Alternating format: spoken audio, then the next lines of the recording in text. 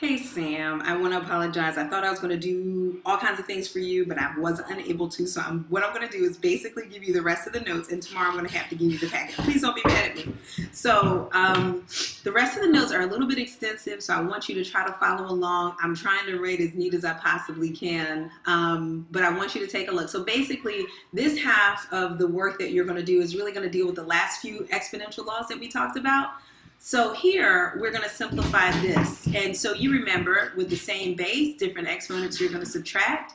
So you should get g to the second power times h to the third power, because 3 minus 1, remember there's a 1 here because that's 1g, 3 minus 1 is 2, 5 minus 2 is going to give me 3. And so that's what I got. The next one looks a little bit weird, but this is like that law, I think it's number 5, I think it was number 5, where everything inside is going to get an exponential, is going to be affected by this exponent. So we've got 3 to the second power, p to the sixth power, over 7 to the second power. So my final answer is 9 times p to the 6 over 49. And there's no way to reduce that, so I'm going to just leave it just like that. All right. This next one has 2 parts, but as what you'll notice is that it looks really complicated, but I don't really need a whole lot of room because we've got this thing. Remember, when you have an exponent that's 0, it takes everything that's being raised to it, and it just becomes 1. So anything to the 0 power is 1, and therefore the answer here is 1. Of course, we can go in and say, well, 4 to the 0 power, and n to the 2 times 0 power, and q to the, right, but you don't have to do that. This whole thing, raised to the 0 power, is equal to 1.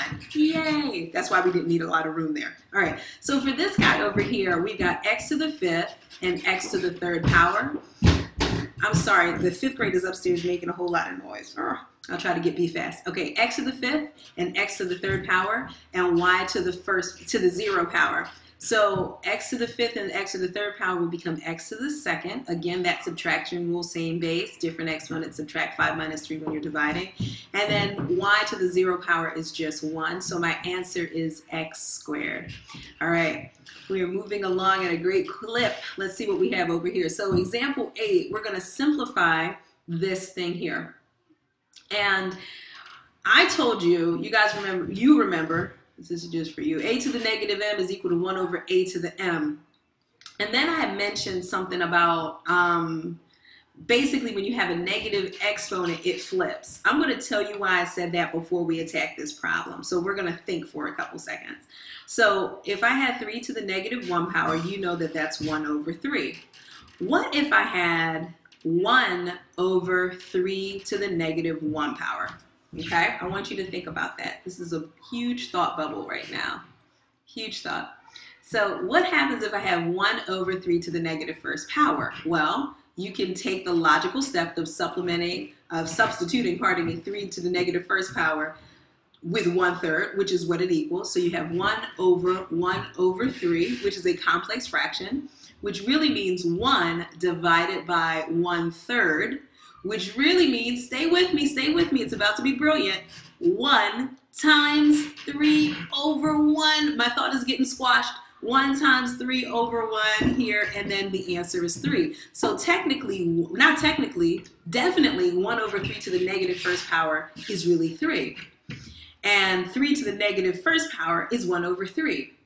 The key here is that, and the reason why I talk about the flip thing is that when you have a negative exponent, you take whatever's being raised to that negative exponent and you move it to the opposite place. So if it's in the numerator, as it is here, you move it to the denominator and you make the exponent positive. See, it's in the numerator here, boom, drop it to the denominator, change the sign to a positive. It's in the denominator here, boom, move it to the numerator, and the exponent, positive 1, is positive. So with that in mind, we're going to look at this problem, all right? So when you have a negative exponent, if something is in the denominator, you're going to move it to the numerator and make that exponent positive, okay?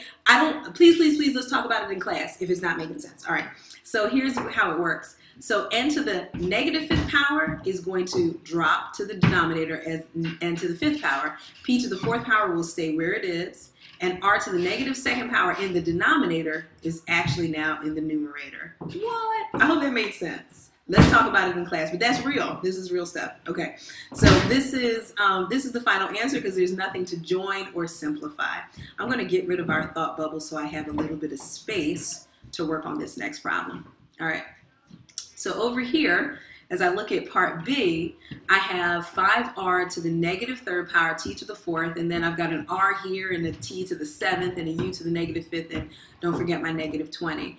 What I can do is I can actually work with just the numbers here, the 5 and the negative 20, and that can be reduced to 1 over 4 or negative 1 over 4. And I can put my negative here because a positive numerator divided by a negative denominator is ultimately a negative fraction. So now we got to figure out the placement of the rest. Well, r to the negative third power is going to drop into the denominator.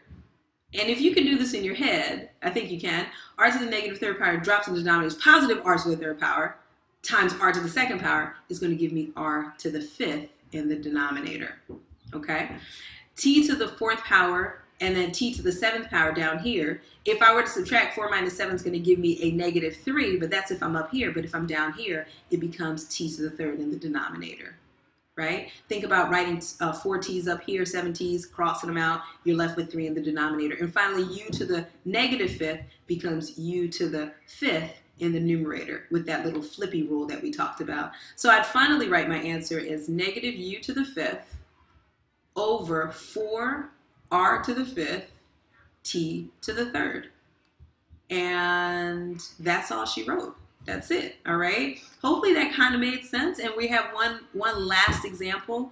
We're going to do the same thing we did here up here with the two regular numbers, the non-variables. We've got 2 over 10, and that becomes 1 over 5. And then we're going to do with the a. Since a to the negative third power is down here, we're going to raise it up to the numerator, and it's going to become a to the positive third power. So we get a to the fifth. B to the third, B to the negative first, raise that up. We're going to have B to the fourth. I know I'm talking quickly. I hope this makes sense. I really do. Okay. C to the negative fifth and C to the negative fourth. Technically, C to the negative fifth is going to be down here. C to the fifth. C to the negative fourth is going to go up there. So I'm actually going to have, hold it in your mind. You don't have to. I'm going to have C over to the fourth over C to the fifth, which really is going to cancel out to C to the first in the denominator. I know that was bad. Delete. That's not what I meant to do. Okay, so hopefully that kind of made sense. So let's go back through how we got everything. So the a's, how did I get a to the fifth? A to the negative third becomes a to the third, and I'm going to add up those exponents. B to the negative first became b to the first in the numerator, and I'm going to add those exponents. So I got b to the fourth.